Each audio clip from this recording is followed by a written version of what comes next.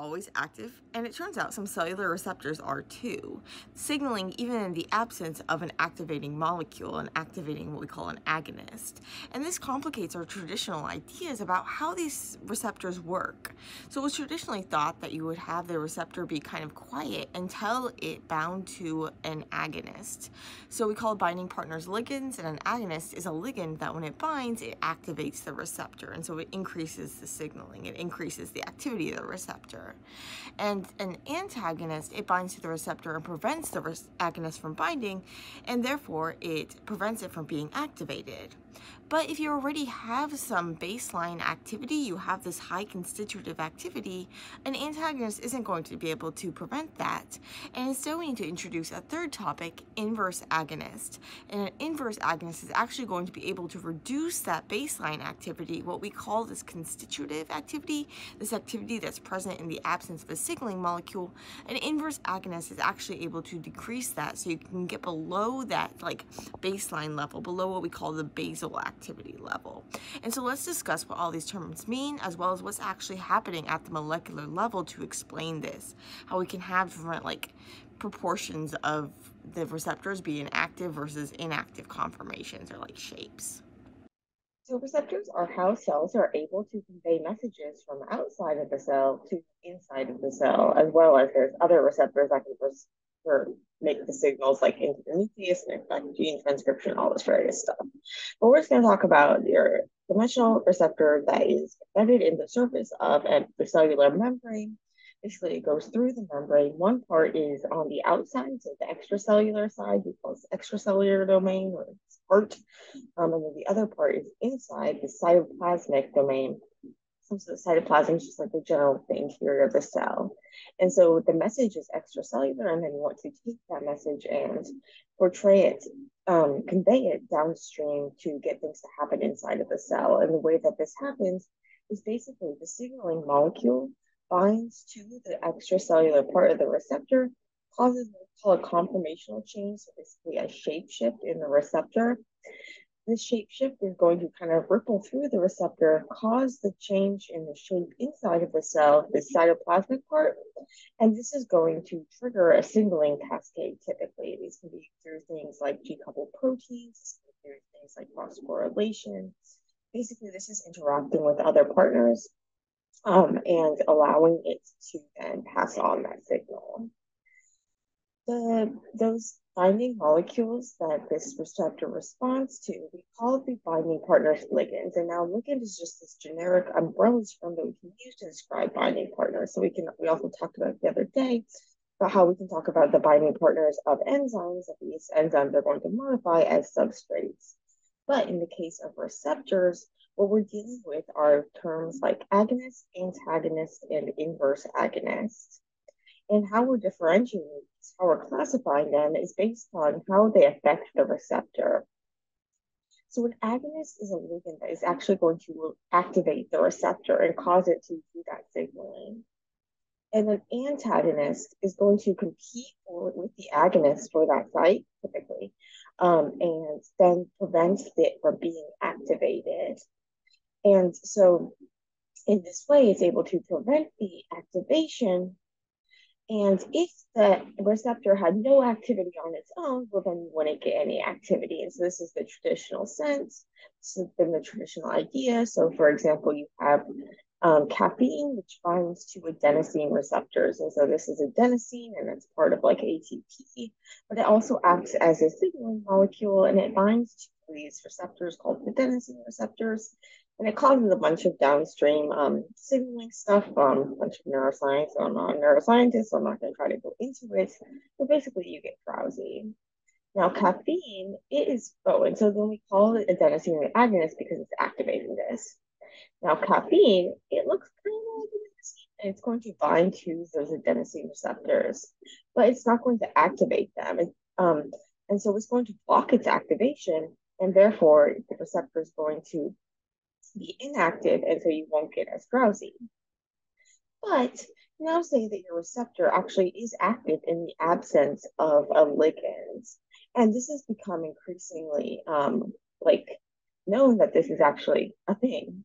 And it can be especially an issue if you are like overexpressing the receptor. So if you're trying to study it in a lab and you express a lot of it, so basically you put a lot of this receptor into the surface of cells, this can be even more of an issue.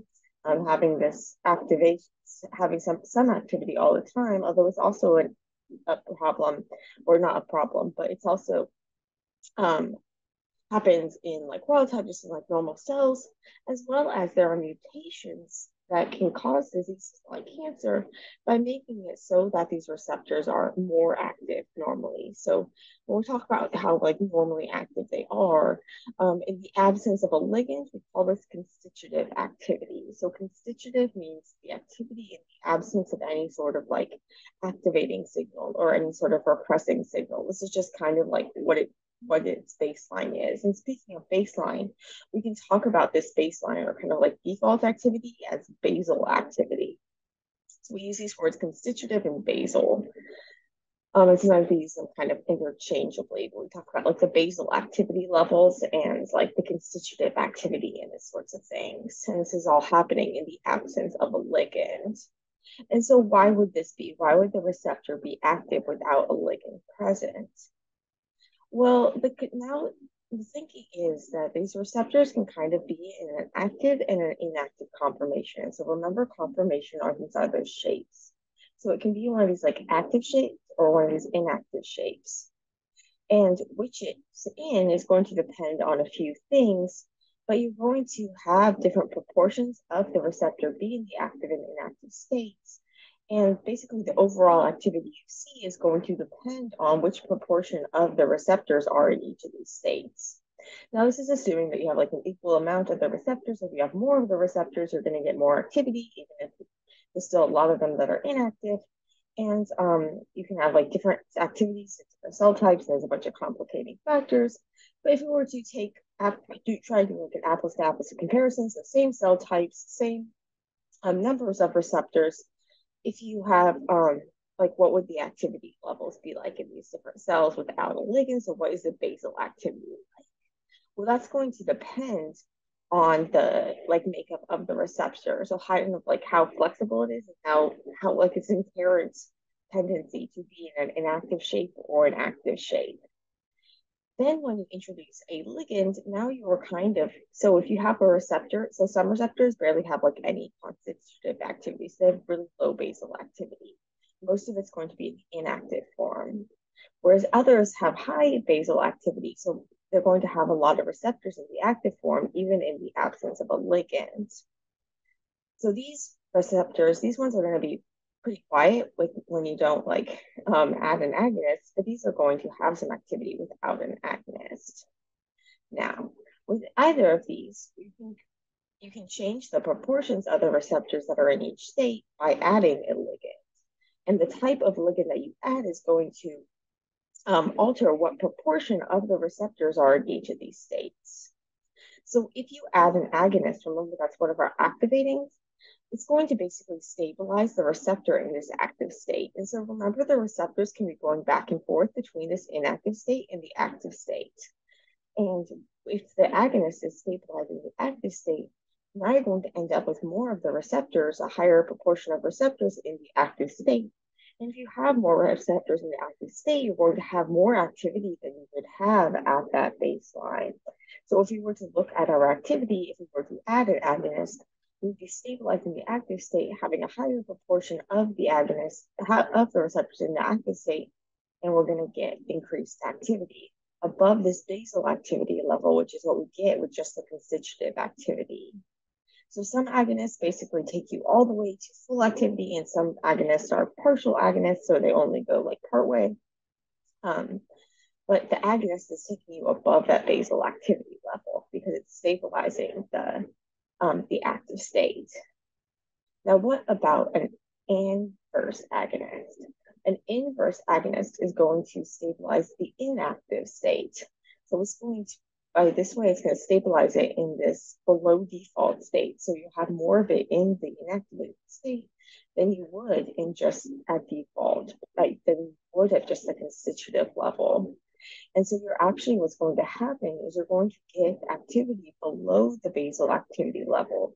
And so this can be depending on how strong the inverse agonist is, you get like way below or partially below the partial or full inverse agonist. But basically, you're getting below the basal activity level because you're decreasing the proportion that's in the active state.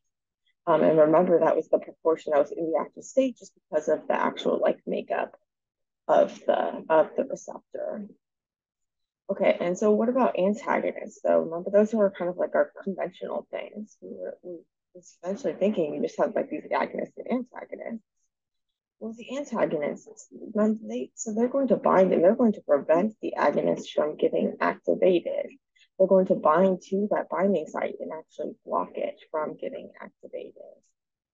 So they're competing for that with the agonist. But remember how we had some of the active, even the absence of agonist. So if the antagonist, if all it's doing is blocking the agonist, it's not going to decrease the baseline activity level.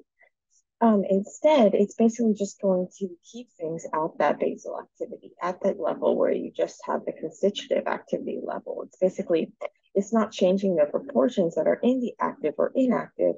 And so you don't get a change in the activity level from what we would have if you didn't have any ligand present. Now, if you had the agonist present, however, now you are able to decrease the activity. So you couldn't decrease the activity below the basal level, below the constitutive activity level, but you can decrease it below the like activated level. And this is because remember, the activated level is above that baseline. And the antagonist is going to be preventing the agonist from binding. So it's going to be preventing the activation, it's going to be preventing it from getting above. And so the more of this antagonist you add, the more you're able to basically compete out the antagonist and therefore compete out the agonist, and therefore you're able to take it to baseline. And if you have an inverse agonist, well, remember now it was able to go below baseline, so we're still able to go below baseline. And the amount of basically how much you're reducing the activity doesn't just depend on the ligand, it also depends on how much of it you have. So if these are all just competing for that same binding site, well, now if you have if you add enough of the agonist, you'll be able to overcome the effects.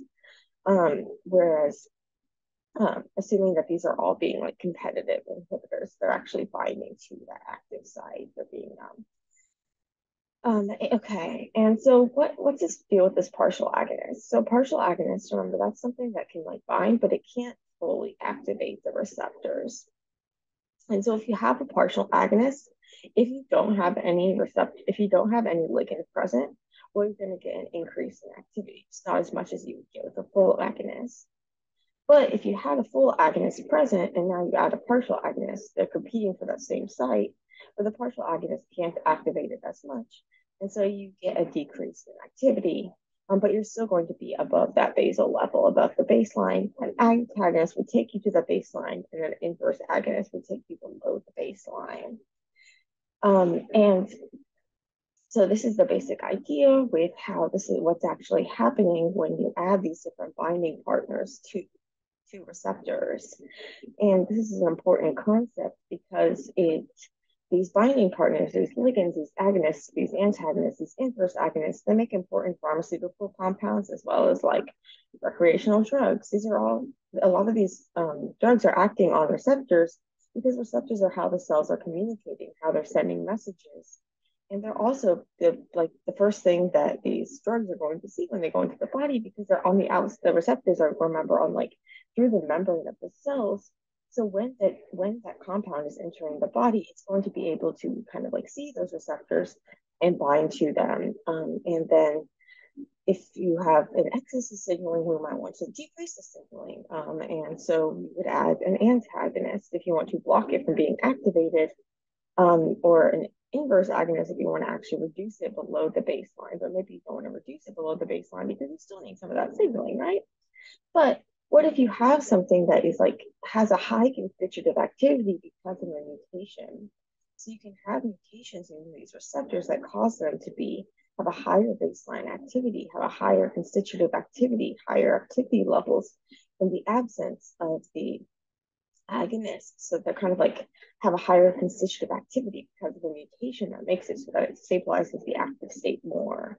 And in these cases, then maybe you would want to reduce that constitutive activity level, and then something like an inverse agonist would be called for. We can describe ligands as being endogenous, so made by the body, or exogenous, so taken in from outside. So, for example, adenosine. When the adenosine that our bodies make and use to bind to these receptors, that would be endogenous, but this can also be given exogenously, so doctors can give adenosine to patients in order to slow down their heart rate. We can also, so that would be exogenous, but it's still kind of like the body's natural, it can make it so that you can have this thing be endogenous if the person's making it themselves, or exogenous if it's given out from outside. You can also have things that are always exogenous, like caffeine. Like our bodies can't make caffeine, and so, but we can take it from outside, and so this would be exogenous. And you can also have exogenous things that aren't even natural products, but that are like pharmaceutical drugs that have been designed. And so basically these receptors, although they have binding sites that may be specialized in the thing that they're kind of made for, like adenosine receptor, adenosine, but it can also bind to other things. And so there's some sort of flexibility in the binding pocket, although different receptors are going to have different preferences for what they're binding, and this is why different receptors can respond to different signals. And then because those receptors respond differently and they're attached to different things on the inside, you get different responses. And there's also, because this is a fairly new concept, there's a lot of cases where it's not quite known whether things act as an antagonist or as an inverse agonist. And there's a lot of research being done. And at the end of the day, some of this is all just terminology. And what really matters is the effects that it's going to have. And those effects, too, are going to be depend on the conditions around the receptors are in. So how many receptors are there? How tightly do these things bind? What's the pH like? What's on the inside to respond to the signal? What's on the outside to send the signal? Things get complicated pretty fast, but this is the basic idea where you have antagonists, agonists, and inverse agonists are all types of ligands, so binding partners for receptors.